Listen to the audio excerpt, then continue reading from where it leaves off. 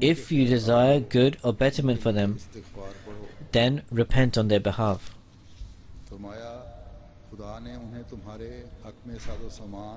Allah the Almighty has made them a resource for you and has made you a provision for them. If you are righteous, then you should help each other on the pretext of taqwa, righteousness, and also piety.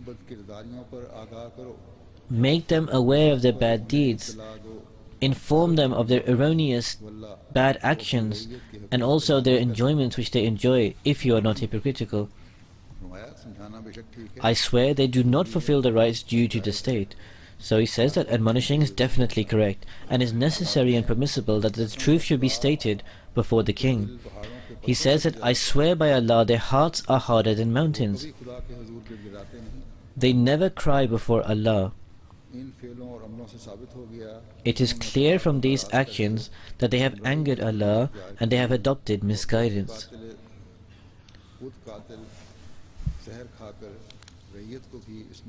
So they take poison themselves and take their subjects along with them. So there are two aspects of this self-destruction.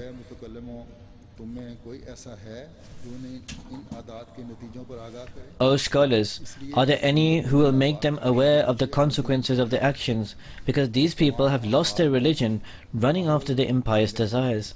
In every circumstances, they have become narrow-sighted. In other words, they have become narrow-sighted. Their glances have become crooked and one-eyed. He continues that according to me, they are actually completely blind.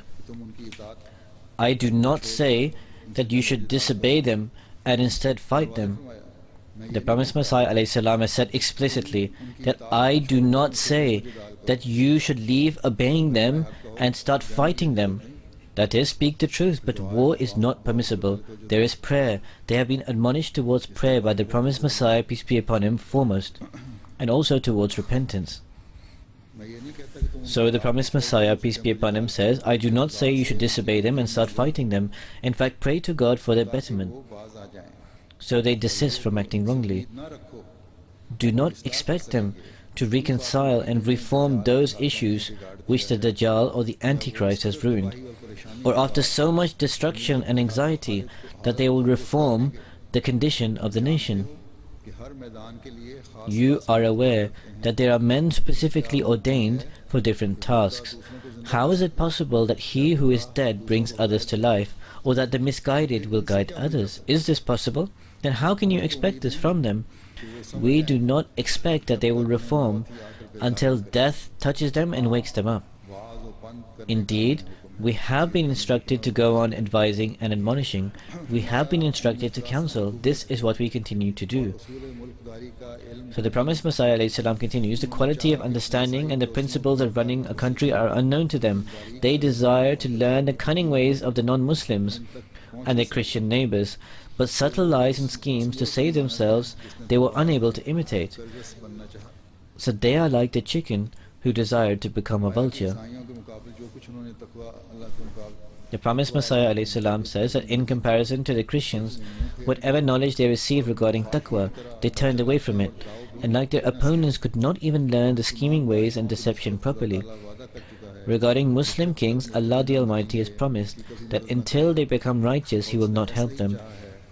Allah so desires that Christians are successful in their ploys because the believers have angered them. The promised Messiah ﷺ states that, do you believe that you will be able to safeguard the limits set by Islam from the disbelievers? Do you believe they are in the protection of Islam? Subhanallah, glory be to Allah. This is a huge mistake. In fact, through their innovations, they try to uproot the faith. It is in your power to think well of them and to prove they have no link with sins. But what signs will you present in order to make this claim? Do you think they are the custodians of Harafain, Sharafain, the two sacred sites, Makkah and Medina? In fact, the Haram, the Kaaba, is protecting them. Because they claim to love Allah and the Holy Prophet, peace and blessings of Allah be upon him. That is, it is their claim that they love Islam and the Holy Prophet, peace and blessings of Allah be upon him. This is why they are not safeguarding the Makkah and Medina. In fact, they safeguard them. And if they do not repent truly, then the punishment is at hand. So is there any among you who will warn of the terrible days? Do you not see that Islam has become engrossed so long in this era, and like constant rain, rife is breaking out? And like prey, the armies of the enemies are at hand to capture Islam. Now nothing is left to make the